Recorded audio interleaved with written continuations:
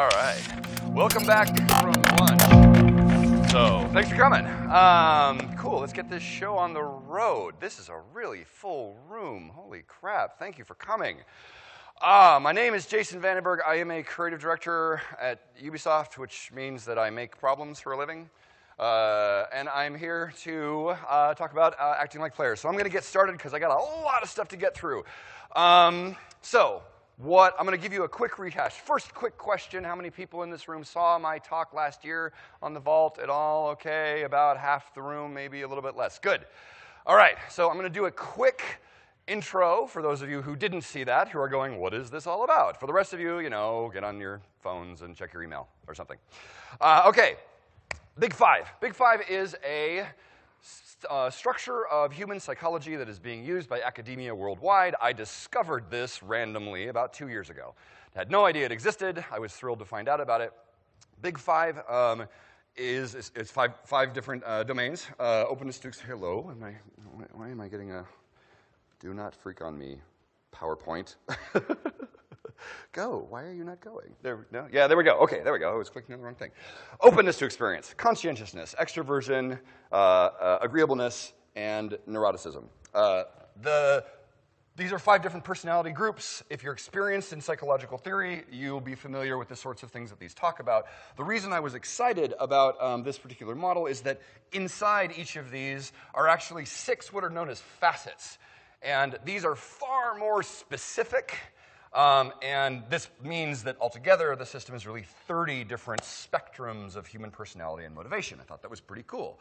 So what I've been doing is I spent the last 2 years correlating these. And through correlation, I mean I have been doing interviews with people, doing the Big Five test, and then asking them about their play style, what they like in games. And I discovered that they correlate. Your personality test will predict the kinds of games that you like. So the 5 domains of play are the names of the game features that will satisfy people with those motivations. So people who are open to experience, like, gasp, new things in their video games.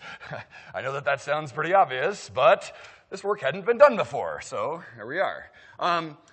At the end of the talk last year, I pointed out that neuroticism, which is, we'll talk about in a minute, was a big question mark. It didn't really correlate, and I have more data on, it didn't correlate at all. It didn't seem to in any of my interviews. Neuroticism was, well, I'm going to get to it in a minute. So that's really all you need to know about the Big Five right now to understand the rest of the talk. That's the intro. What have I been doing since last year? The answer is pretty simple. More research. We're doing more research. But this time, instead of just qualitative research where I was doing personal interviews, we actually started doing some quantitative research as well. We have, my sister is a PhD psychologist, teacher at University of Washington at DigiPen. She has been testing her classes. And so we have made big tests, and we have been using students as guinea pigs to find numbers to see if these correlations that we found in the qualitative research actually existed. So it looks like this. We give them the test, the ocean test, and then we give them a test that is the 5 domains test. Do you like these types of gameplay, et cetera. And what I have now is I have some numbers of correlation. They look like this, 0.42. This probably means nothing to you. It didn't mean anything to me when it was first presented to me. In correlation, a 1.0 is 100%, and a 0 means none. So 0.42, that's pretty okay in social sort of psychological study terms. It's pretty good. It's not great. It means there's some noise in the data, but it's okay. 3.27, 5.1, 2.8, that's low. We need to fix that. And then neuroticism came in at a whopping 0.15. This is precisely the same kind of results that the other guy who's done Big Five research discovered. It was Nick Yee, who did a big World of Warcraft study. Found pretty much the same thing. So neuroticism doesn't jive. What the hell is going on with that? This is where we were at the end. I'm going to quickly answer this question, and then we'll get into the meat of the talk. Neuroticism reflects the tendency to experience negative emotions. A high score in neuroticism is Woody Allen, who is like, everything sucks every time something goes bad. And a low score is Obi-Wan Kenobi, who meets his death like this. Yeah, okay, bring it on. It's cool. I'm cool with that. Okay. The problem that I had in my tests was that in my conversations is that I would ask these people with high scores, what are your favorite games? And they would tell me Resident Evil. And I would say, right, oh, cool, that makes sense. You get freaked out easily, right? So cool, that makes sense. And then I would ask the people with the low scores, and they would say, yeah, it's Resident Evil. And I like okay, that makes sense because, yeah, you don't normally experience intense emotions. And so you like the, wow, help. Doesn't predict what game you're going to buy. This was the problem that we left neuroticism with. I still called this domain threat, since that seemed about right. Turned out to be about right. We solved this problem. Here are the 6 facets of neuroticism: anxiety, anger, hostility, depression. They're all the things that you would think they would be based on these things. And what I realized this year in a conversation with one of my game designer, Pat Harris, who he was throwing out ideas about how to solve this thing, he pointed out that we already have a name for one of these. Anger hostility means that when something goes wrong, you freak out. Really? I have no idea what that's like. I don't do that, ever. We have a word for that. Okay? We know about this. I had to stop playing racing games because I broke my 7th controller. And, yeah, it's bad. So we know about this. When people experience anxiety, they will stop playing a game because of intimidation. When people who have a tendency towards depression will quit their game based on despair. If you've played Triple Town, you've had the experience of, I've had this fantastic game and it's gone on for a week and a half and then I lose. And I go, and I put it away. And then I always come back, of course. I always come back. I love Triple Town. Thank you, Dan. Thank you. Judgment, addiction, hurt. These are reasons why threat, the domain of neuroticism, is a guide to the designer to explain why people will stop playing a game that they are otherwise enjoying. It's a warning. It's a warning. Even if you do everything else right and you get them to buy it and you put all the right features in there, if they're neurotic type people, if they have high scores in here, they're going to stop playing even though they like it. So that's cool. And it's enough for me today because for my purposes, it's not really the part of the psychology that I'm studying right now. So for the purposes of this talk, I'm going to take that one out because I'm more interested in talking about appeal right now. I want to focus the conversation on appeal. But for those of you who attended the talk last year, I kind of left it as an open question, and I felt that I was obligated to then provide the answer. So that was where we got. So we're going to take that one off, and we're just going to talk about these 4. Openness to experience, conscientiousness, extroversion, and agreeableness. Okay. So since the talk that I gave, I've had this problem. I keep getting asked this question. I worked on Far Cry 3. There was a moment that I remember vividly. I was going to give the talk I gave last year. I was walking across the floor, and the producer shows up. His name's Dan Hay. If you know Dan, Dan is about 6'4", and he talks like this. And I'm like, hey, Dan, I'm going to GC. I'm going to give this presentation. And he says, oh, yeah? On what? Human psychology, blah, blah, blah, blah, blah. And Dan goes, well, what's it good for? I was like, Now, I've actually had this conversation many, many, many times since then, but it was really the conversation with Dan that stuck in my head because he's really terrifying as a person. And he's a good guy, but what's it good for? What's it good for? Dan, look, here's the deal. I have these spectrums of personality, and I can tell you if your game satisfies these bands of motivation, right? If your game kind of covers those areas, and then you test the gamer, and their scores fit inside those things, then they're going to like the game, Dan. And then, if they're outside, I can tell you that they're not going to like the game. Isn't that cool? So what? What's it good for? The implication, of course, being that I'm spending Ubisoft's money on this. So I had to answer this goddamn question, and I hope you don't think it's bragging when I tell you that it took me only 12 months and about 17 versions of the presentation to accomplish my answer. It was a bit of a chore. So here is my answer to the question, and This is my answer to the question for what psychology of all kinds is good for. This is not the big five, okay? I believe that it's only good for one real thing. There are many things that we can talk about in terms of statistics and gathering and player modeling and all of that thing, but in terms of making the game, there's only one thing that this actually helps us with. Developing accurate empathy. Developing accurate empathy. And we devalue this because it is not a checklist. That's cool, I'm putting that aside. Here's the thing. Our gamers, when we begin in our experiences, right, we start out in kind of this, maybe when we're young, we're like, ha, nerd, he likes video games, right? What the hell, right? And then as we get into the business, we slowly evolve, and we start to realize, okay, we have to understand how this gamer is thinking. How do we do this? What do they want? What do they want from us? And the job of the designer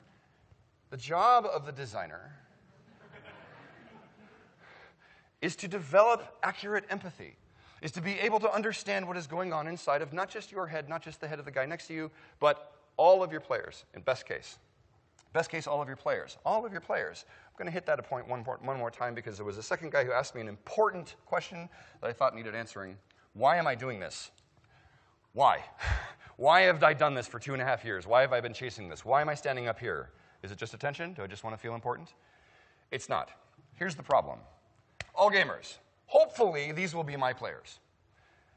Now, the issue is, when I begin designing the game, these are the players I understand. I get these guys, right? But the variation in humankind means that these guys are ones that I want to understand, but I do not naturally. And my problem is, my goal is that if you pay for my game, you set the controller down satisfied, regardless of who you are. If you saw the poster and you bought this thing, I want you to go away satisfied. If you walked into the theater with a ticket, God damn it, it's my obligation to entertain you. That's the covenant. That's what we've agreed to do. But I don't understand all of you guys. So, develop accurate empathy. This is my role. This is my task. This is my job as a designer. Develop accurate empathy so that I can understand a broader swath of humanity. The problem is, that's actually a really nice way of saying a completely different thing. We all have bias, and this gets in our way as a designer. Robert McKee is a script writing teacher. He said a fantastic thing. He says if you're a writer, and this applies to designers, it's okay for you to go through your life and believe lies and misunderstand human beings and not confront the truth. That's okay. But if you're a writer or a designer, you are obligated to live truthfully and to design truthfully because your audience wants truth. That's what they want. So you have to overcome your personal bias. And it's hard. But we have this tool. And I'm going to show you now how this works. So, how do we overcome personal bias? You go take the test. Let's imagine that you go and you take the Big Five test. This is your scores. Bang, bang, bang, bang, bang. Actually, you're going to get more numbers than that, but just for the purposes of this, let's say those are your scores. Okay, what you're going to do is you're going to invert those scores. You're going to flip them around, okay? Reverse them. Those are your empathy blind spots. Okay? Those are the parts of humanity that you do not naturally understand. Your job as a game designer is to go and fill those blind spots. Fill them in with data, however you possibly can. At this point, you've got the whole message of the talk. You're welcome to go. That's my entire message. Really? Fill your empathy blind spots. Okay? Now, I have a tool that I built to make it easier for you because it's kind of a pain in the ass. Okay? It's really hard. It's really hard to do. And I have a technique that I randomly, I don't know if invented is quite the right word, stumbled on. It's called player acting. I call it player acting. And thanks to Mike Capps fixed the name. It's better. Player acting. Learn to play as though you were someone else. I'm going to tell you how I did this. Tell you the story about how I learned to player act. When I was a young designer, way back when we were making games out of sticks and each other's femurs, I was working at a large multinational corporation that was very different from the large multinational corporation that I work at now. And I attended this conference, in fact. And I encountered, for the first time in my life, several fascinating theories. The Bartle types. First of all, who's familiar? Are you guys familiar with the Bartle types? All y'all that did not raise your hand, take a picture of this, go and look at the website and read his paper and dig in and learn that. Okay? Bartle types.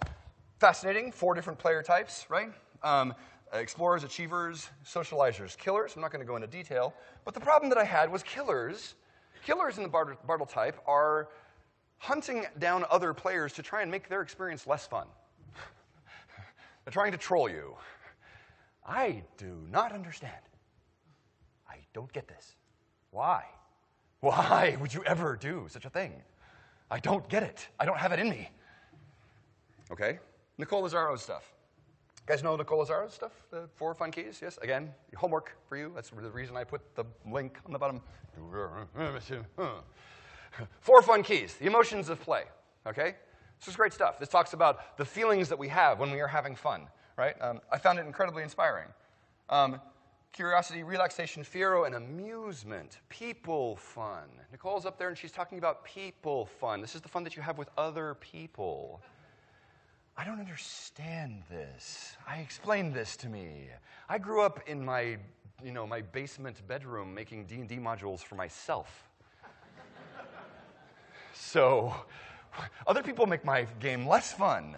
But I don't get it. Mark LeBlanc, 8 kinds of fun. He had this list of different types of fun that he described. One of them was called submission. Game as a mindless pastime. And I knew immediately, I was like, yes, that's really cool. But how do I explain this to people? Because everyone would say, well, work's not fun. Well, yes, it is, but no, it's not. Okay, so this was my problem. How do I learn all this? How do I make sense of this? And this was in the dark ages. So, but fortunately, I was working at a large multinational corporation, and they had this thing called the IRC. Information. This is not an actual photograph of the IRC. That is not actually me. But it was kind of like that. The IRC contained every video game that had been released, roughly, of merit over the last 10 years. And since this was in 1874, you can imagine that the games were, there was a lot of them. And I was thinking about how I could do this, and it just struck me. Okay, how about if I just try it? How about if I just play these games as though I were those types that I don't understand? What if I just faked it? What would happen? Okay? So I picked an archetype. I pretended to play as that archetype for a single session. And then the next session, I would pick a new archetype. Now, of course, given that I am who I am, and I am in the high achiever category, I went through the entire library alphabetically and played every game that they had over the course of 2.5 years. So, it's a little extreme. It's not actually necessary for you to go that far. And I can tell you that if you do this, and this is my pitch, is that you do, or something like it, play games that you don't like. That's really the pitch. If you do this, you're going to find that it's less fun than it sounds. Okay? To get a sense of that, imagine going to the game store, right, and just starting at one end of the shelf and playing all the way through to the other end. You're going to play a lot of games that are not very good, that weren't really done, and that aren't in your genre, right? So I had to make a couple of rules. 4 games a week per minimum. I had to force myself to play at least 4 games a minute, 4 games per minimum. I gave myself 1 hour of playtime. It was required.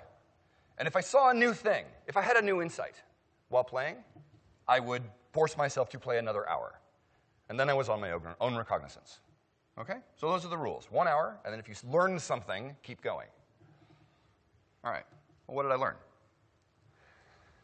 Well, first thing,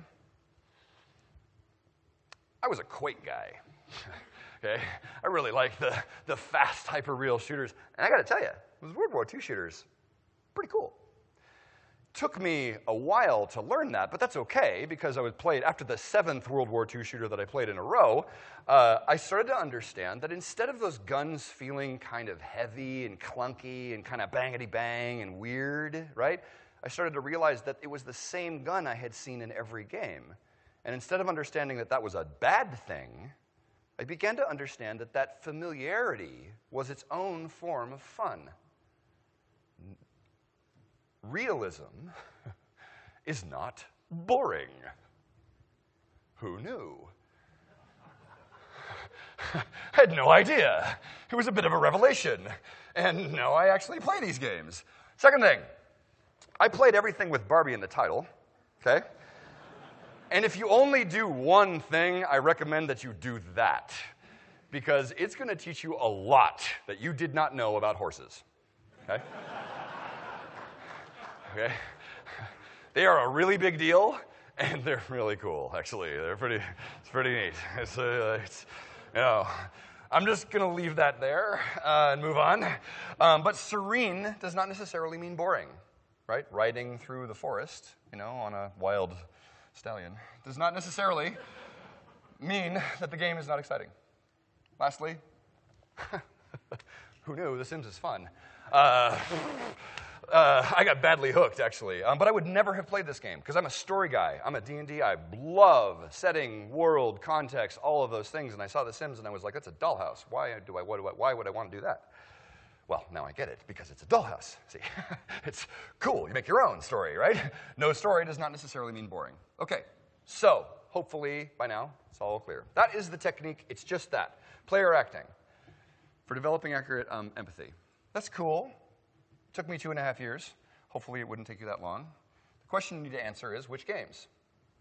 Which games, which motivations, right? What do we play? What's a faster way to do this, right? Fortunately, we have this cool map. We have a map. We have a correlated, scientifically validated map that connects game mechanics to player personality type. So let's take a look at that map. Fasten your seatbelt. This is going to get a little technical. Okay. Let's roll. Let's do this. All right, people. What I'm going to do is I'm going to build a grid. I'm going to put novelty, the openness factor, here. I'm going to put challenge here. I'm going to put stimulation here, and I'm going to put harmony here, okay? This is what we're going to do. We're going to build a map. These are those 4 categories that correlate with people's preferences. We've left neuroticism to the side. I'm going to do this. And so we're going to fill these up with information that helps you guys understand and sort of practice the idea of what these all are. Remember, as we're going through this, everyone has scores, and every game has value in all 4 categories, right? This is a 4-way score. Huh? Okay, clear. Okay, how did I get here? So I had to cross over an important problem. I mentioned at the very beginning that each of these domains is actually 6 individual facets. So, of course, this is exactly what we want. We want 24 individual things that you have to measure, memorize, right? Isn't that perfect? 24 different No, this is not what we want. So I spent a good part of last year trying to figure out how to reduce this, right? And I came across the following question. I wanted to ask myself, are there primary motivations for gaming? The question that I would ask in my test is, what feature would make you put the controller down? What feature will make you stop playing this game, right? As an example, realism or fantasy? People would generally say yes. People who like realism tend to not want to play the fantasy games. People who play the fantasy games tend to not want to play the realism games. But if I say artistry, beautiful graphics. There are a lot of people like beautiful graphics. People like, the technical accomplishment. But they don't tend to put the controller down for that. You don't tend to buy a game because it's the great graphics genre, right? So I made that distinction with my test subjects. And in that process, my 24 went to 8. It's pretty cool, actually. Yeah, pulled them right out. So now I have 2 per domain. Building a map, trying to build a tool. So here they are, realism versus fantasy. Building versus exploring. And if you're interested in how these correlations actually work, that was in the talk last year. So it's in the vault, and it's et cetera. This is what the talk last year was all about. So I'm not going to go into too much detail on this. Easy versus hard. Work or grinding or sort of effort play, doing the same thing repetitive versus impulse play, chasing thing, doing whatever I want. groups versus solo, thrilling versus serene, PvP versus team or group dynamic. We'll talk about that one in a minute. And then context versus mechanics. So out of the 30 facets of the Big Five, these appear to be the 8 primary motivations that correlate with the following elements of games that mean the most to your players in terms of wanting to be satisfied. So this gives us a map to gamers' brains, maybe. Now, I'm not saying that the other facets don't matter, they do, and that was the whole point of the previous talk. So I'm trying to simplify this to create a tool to help guide us forward. So now we have 2 facets, we have 2 spectrums per quadrant there. And of course, me being a designer and an old programmer, I know exactly what to do with those. We're going to turn them into graphs. Yes, yes, oh, glorious. Oh, so the day that this popped into my head, I was like, oh, it happened. In fact, there may be some selection bias here. I'm going to admit to that because it's a little bit too elegant, right? It can't possibly be that clean, right? So I'm just going to cop to that. Okay, so I'm going to go through each one of them quickly. Novelty, fantasy, north-south. Fantasy versus realism, and exploration versus building. It's weird that exploration and building are opposed to each other, but I can tell you in my test they seem to be. There are people who want to do both. I'm not saying that the extremes are all that matter. In fact, each of these is a bell-shaped curve of distribution across the population, okay? So most of the people are going to be kind of in the middle. But the people who have stronger scores, like on the sides, tend to be more interested in that. That tends to be really important to them. Okay. So, our fantasy explorer. Our fantasy explorer is Alice in Wonderland, okay, who will go right down the rabbit hole. After anything, she will drink anything she comes across, right? Totally psyched to go wherever she goes, right? She might kind of complain about it a little bit, but you know. Our realism explorer is going to be Sherlock Holmes. Sherlock, who is always after the real truth, the actual events, right? None of this fiffy fantasy foofery, none of that. Our realism builder is going to be Samwise Gamgee, who, after the greatest adventure of all time, just really wanted to go home and garden. That's really all he wanted to do, was go home. And then our fantasy builder is going to be Tony Stark, who is happy to make everything in the Stark Tower that doesn't exist. That's really his main focus of invention, all of the non-existing things.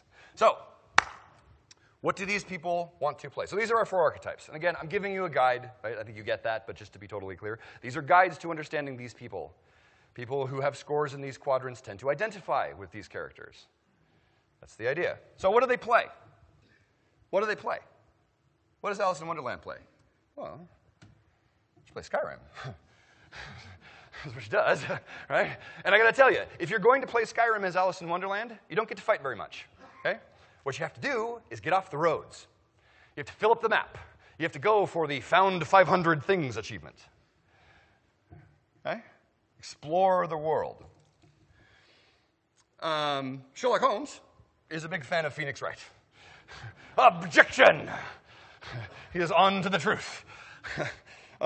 Realism explorer. This is also a way of indicating that exploration does not necessarily only mean going over the hill. It can be exploring an idea. It can be investigation, right? Those things. Sam is a big fan of Anno, not the 2070 version, right?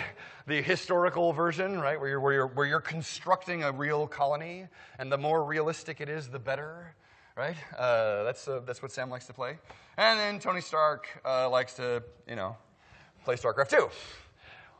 StarCraft 2, only single player, however. Only single player, because multiplayer is a completely different experience. The fantasy builder in the StarCraft experience is, I sit on my base, and I collect all the and I build all the way through the whole tech tree, and then I explore that area. But it's the same kind of map, right?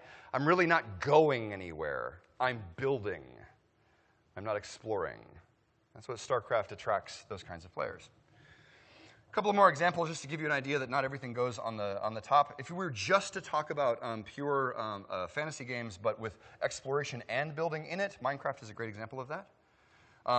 And for the exploration side, realism is going to be Madden, right? Realism is a game that both Sherlock and Sam can agree on. Okay, so I'm going to put that there. Okay, that's quadrant 1, done. And you can see where this is going, so I told you to fasten your seatbelts. Okay, quadrant 2, challenge, which deals with our ability to control our impulses. Okay, so a skilled play is our north-south axis. Less skilled play is on the bottom. And I say less skilled because I don't mean suck. Okay, that's not what I mean. I forgot to do something. I'm going to go back for just a minute. I forgot an important step here. We skipped an important step. I want to do, okay, quick test. Fantasy versus realism. Fantasy. Excellent. Realism. Look around. Look around. The population of the human race is evenly distributed. Games industry is not. That's important information for you. Exploration versus building. Explorers.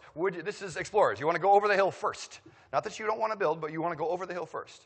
Builders. I would rather stay and build my farm first. More evenly distributed. Not surprising. Yeah? We tend to agree on that, and we don't criticize the builders versus the exploration game, do we? We sure do criticize the realistic ones, though. That's my little guilt trip for the... Okay, and I'm going to roll forward onto, okay, so we're going to do it again. Skilled play versus less skilled play. So, hard players, hard and normal. If you hit a hard spot, you're going to keep pushing through. You like the challenge of playing a difficult game. Nicely done. All right, bravo. Okay, less skilled players. You're going to try it, but, if it gets too hard, you're going to move on, find something more fun. Yeah, a little bit evenly distributed, right? Okay, but more hard players. Why? Because working in the games industry is hard. Okay? That's why. Don't forget that. Work play on one side. This is grinding. I'm happy to do it's the quest in the Barrens where you're like, please go find 300 boar tusks. That one. Okay? Work play. Impulse play is, I want to do this thing, and this is fun, and I'm going over here, right? Okay, so work players. Work players, grinders. No? Yes, okay. Impulse players. It's a slight misbalance there. Just going to point that one out. And what else do we criticize? Grinding. We hate it. We don't understand it, do we? We don't get why people would ever do it. That's why we don't understand. Okay? All right, so skilled play work. Who's our skilled work player? This is Hermione Granger, the masterer. Okay? For obvious reasons, she's the one we always go to when we need a plan, when we need to get something done.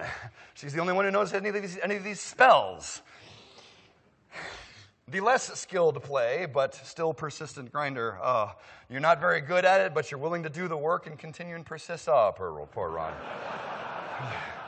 It's really, it's brutal. Perseverer is not a word, by the way. I just made that up. If anyone has a better idea, I will take your advice after the talk. The less skilled play, impulse player, right? This is someone who is not very good at games and really just wants to keep, this is the demo, the guy who's downloading all the demos and just trying them out, right? That's the dude. Okay? It fits, doesn't it? Like, yeah, he's just on the PSN network downloading everything and trying them for 30 minutes, and then I was like, I don't get it, and then plays something else. He's very satisfied with his life, though. He's happy with that, right? Okay, and then the impulse player, the player who comes in with a high degree of skill and talent, but doesn't want to work very hard to get it, right? Just wants to keep going after that. Well, that's going to be Harry. Good old Harry, the talent. Now, I actually had a version of this slide where all 4 characters were Harry Potter characters, and there was a protest. So, but Harry Potter is the one. Okay, so what do these guys play? What do these guys play? Hermione, as it turns out, is a big fan of Dark Souls. Yes. Oh, yes. Oh, yes. The harder, the better. New game plus, in fact. She has all the weapons. Whereas Ron is really more of a Farmville guy. Because you don't have to be very good at games to play Farmville, right? Now, that is not a criticism. I am level 68 in Farmville. Yeah, I want that time of my life back. Okay. The dude, our less skilled player, is a big fan of The Sims. And if you're going to play The Sims in this way in order to understand this character, you have to play with the all-money cheat. Okay? No effort. This is where you give yourself a billion simoleons, and you just do whatever in the hell you want to until you're bored with that. Okay? It is that style of play. It is not all of the quests and the goals and all of that stuff that satisfies the other side. Okay? That's specifically what we're talking about. And then Harry, with his impulse-skilled play, he really just wants to be Dante. Really a Devil May Cry guy. Fwah! Bam, bam, bam, bam, bam! I'm awesome.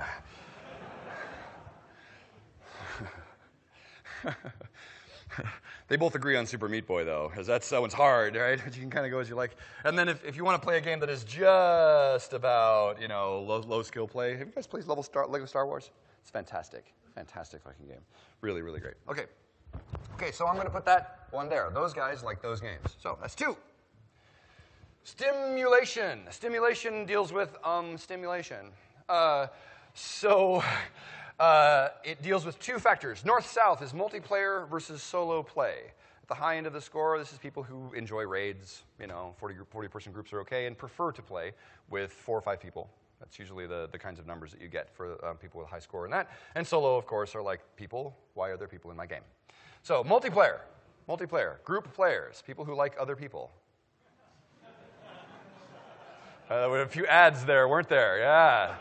You guys are in the middle. You guys are the scores. Solo players. Me too. Look around. Boy, there's a lot. You know why? Yes, you know why. Because we didn't have any friends. Okay. But this is why we're trying to solve this problem, why it's hard for us to understand multiplayer. Okay. Excitement versus serenity. It's exactly that. It's boom versus wee, ba, woo, ba, ba.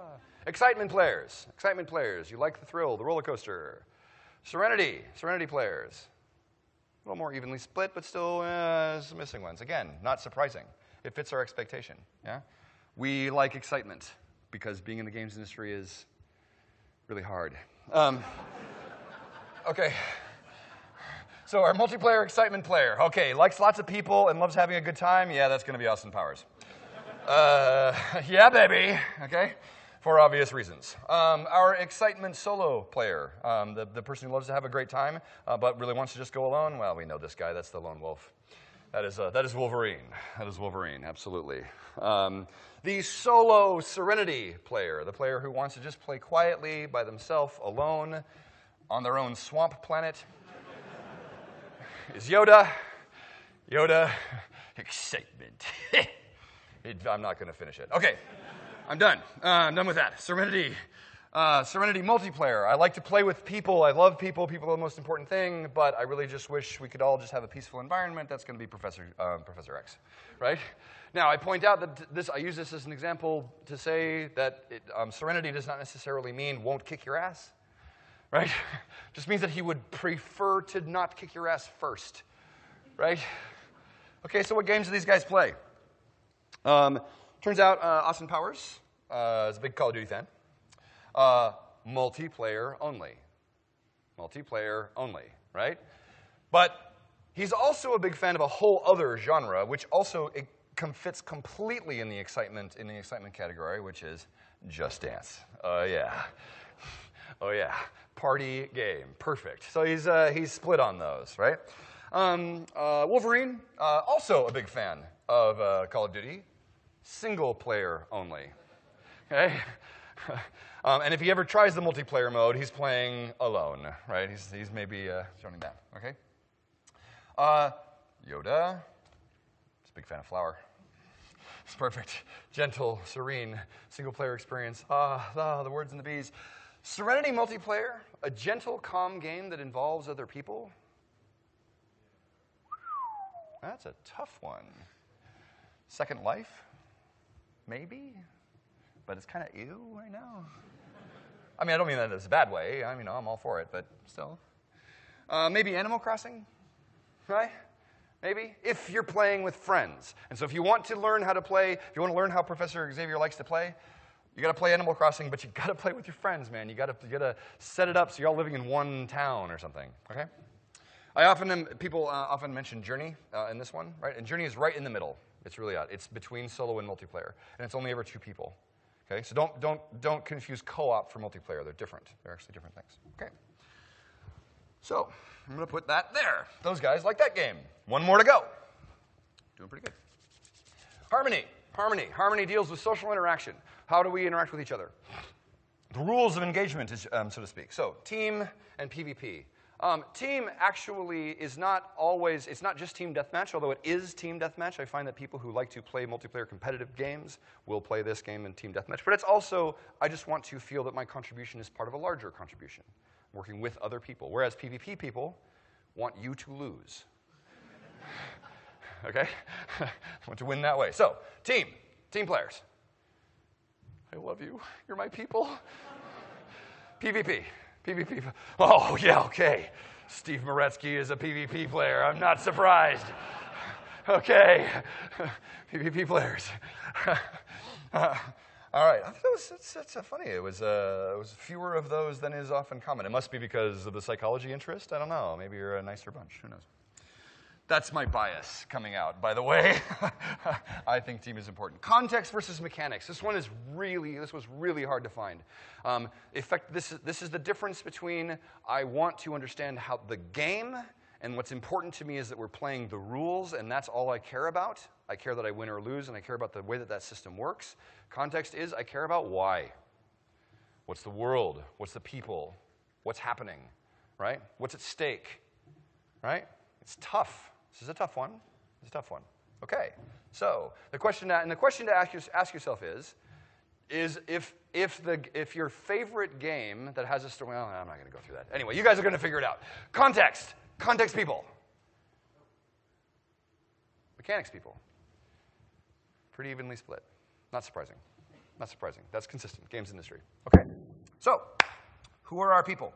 Team versus context. A team context player, someone who wants to know why, right? And someone who's all about the team and positive, that's going to be Mickey Mouse. Okay? Mickey is always interested to hear what's going on with you. It's all good. And I'm specifically talking about the Kingdom Hearts 2 Mickey Mouse, by the way, who's a badass. I don't know if you've played that game, but King Mickey, man, I would not want to cross that guy. Whew. But he'll come roaring to your defense. Context PvP. 1 versus 1 players who want to make sure that the other guy goes down, but cares very much about what's at stake and why. That's going to be the Jedi. There are many Jedi that could fit this slot, but of course I picked Qui-Gon Jinn because he wears his hair the same way that I do. Makes him instantly more noble, yes? He's actually the gray side of the Force, Qui-Gon. That's why I like him. PvP and just mechanics. Don't care why. Just want to beat you up. Really? Just want an excuse to kill you. Gummy Snake. Snake Plissken, who, in order to care about a single human being, had to have explosives planted in his neck, tied to that person's heartbeat. And it was the President of the United States, I would remind you. Snake Plissken. And he still fucked him at the end, right? Oops, I swore in the States. Okay. Did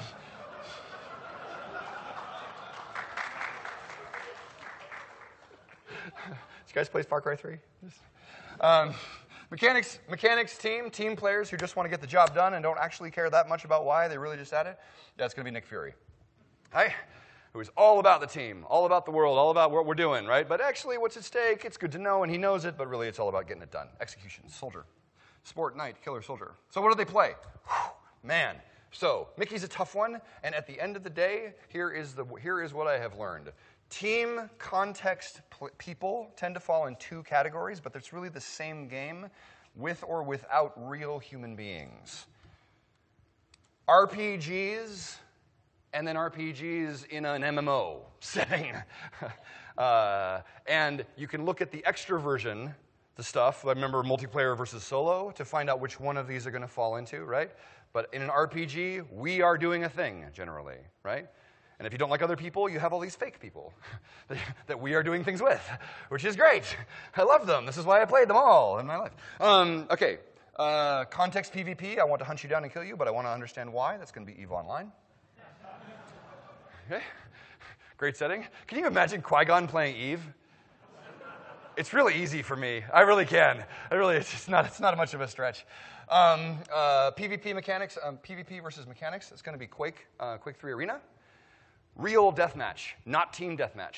Real deathmatch, right? 1v1, one winner. That style of deathmatch. That is all Snake plays, and that's awesome. That's what he does.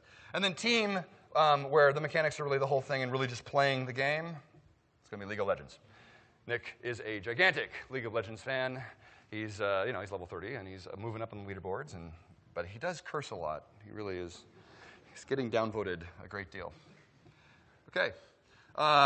Top sort of context, team games, Little Big Planet, PvP, pure PvP games is going to be like Street Fighter. These are kind of examples that they can agree on. Okay, so I'm going to put that there.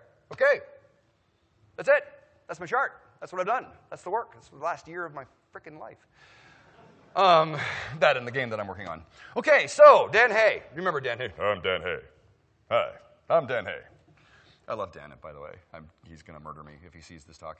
But I do love him. I love you, Dan. Please don't kill me. What's it good for? Well, Dan, we all have these empathy blind spots, you see. We have these spots in our brain where we don't naturally understand other human beings. And because we're designers, that's not okay. We're not allowed to live our life that way.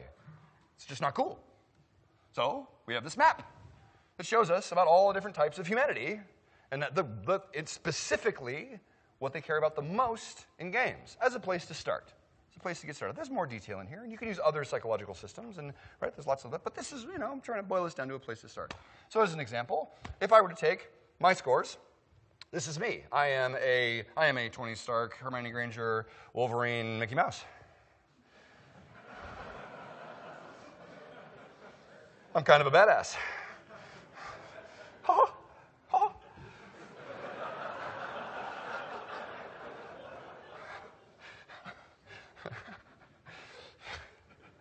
Right? And the thing is, it's actually really true. It's really, when I see these scores, I'm like, yeah, actually, that's really how I play. I play like those people. I really do. So, that's me. That's me. That is the reduction of the most important facets of the Big Five into a single 4x4 chart that indicates 16 player archetypes, so that if Tim Schafer ever decided to make a game for me, and I sure hope he does, because and he does, he has consistently, he will understand me. Help me develop accurate empathy. The important part in that little grid are not the colors. They're the blank spots. The blank spots are your guide to your homework.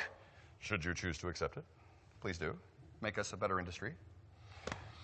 So, those games, play those games like those people. Remember player acting?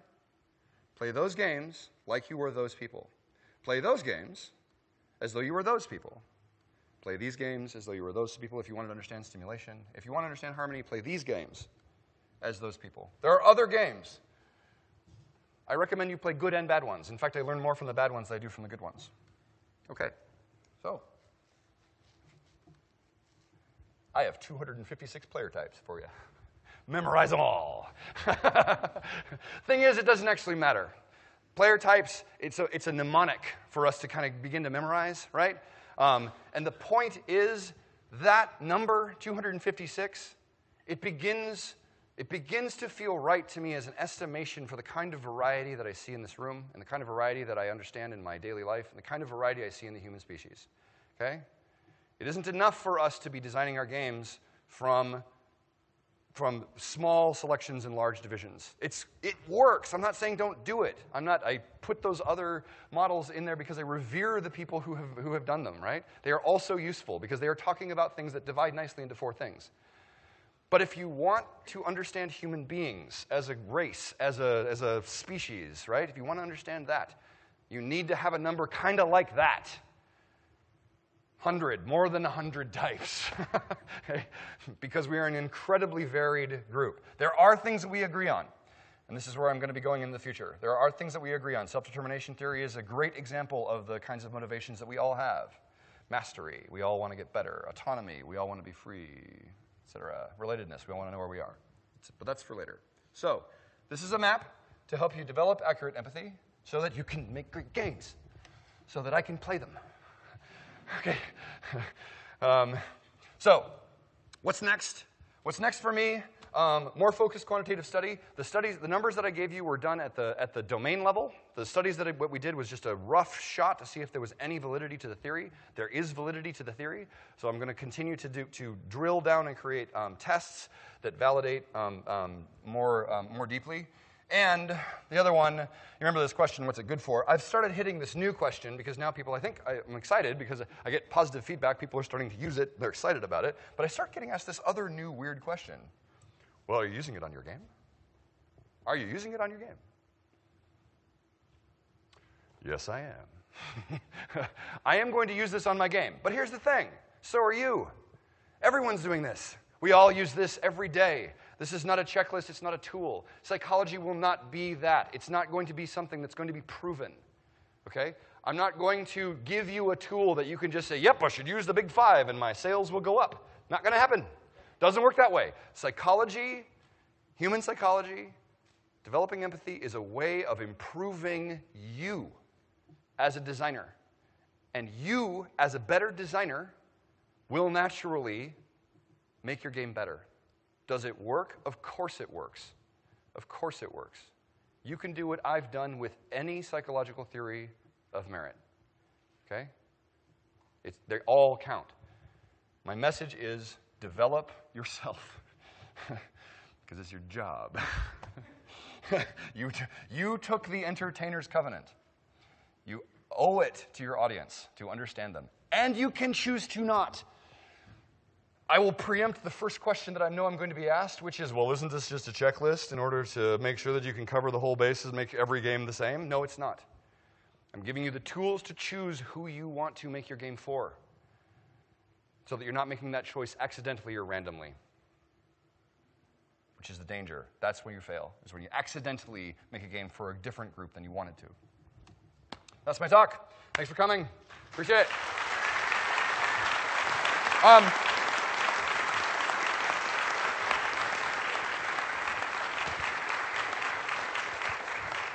We've got about 10 minutes for Q&A. Please fill out your reviews for the thing. Please, you're going to get an email for about stuff. Please tell them that I was terrible, and then I won't come back. And you should turn off all your cell phones because it'll mess with my microphone. I should have said that before. That was, dang. Okay, so Q&A, go. And right in the mic. Thank you. Yes. Does this work? All right.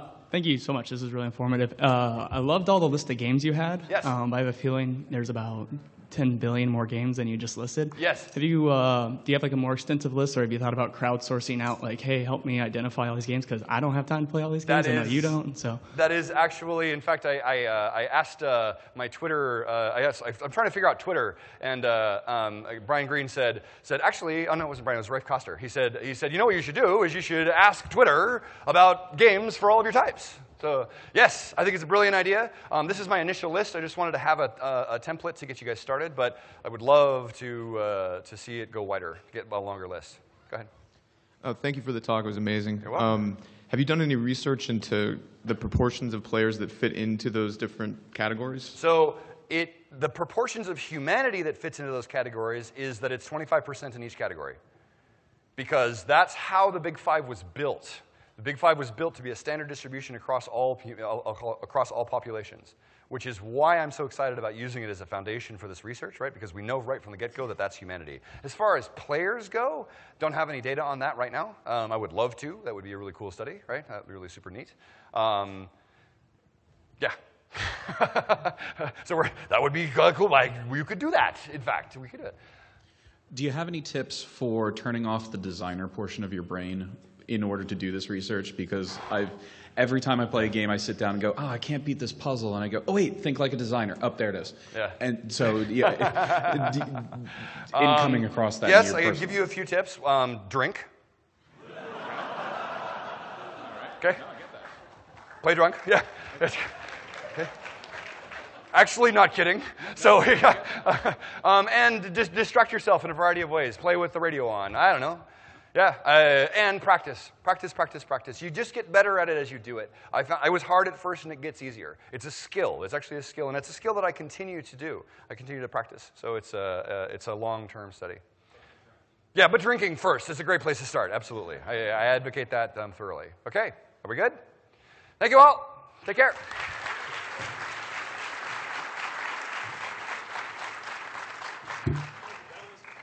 That was okay.